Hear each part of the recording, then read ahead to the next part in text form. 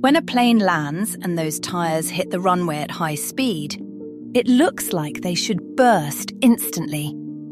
But they don't, thanks to precise engineering. Airplane tires are inflated to extremely high pressures, often around 200 psi or more. This high pressure helps the tire stay firm and stable under heavy loads.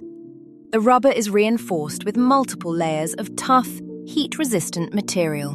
When the tire hits the ground, friction generates sudden heat. But the materials are built to tolerate it. The tread is designed to manage this heat by distributing it across the surface quickly. Airplane tires also spin up from 0 to over 100 miles per hour in less than a second. They survive this shock because the wheel bearings and structure absorb the force instead of the rubber. Another key factor: tires are replaced far earlier than car tires, long before structural fatigue becomes a risk. So those big puffs of smoke aren't danger, they're just burnt rubber particles from the sudden spin-up.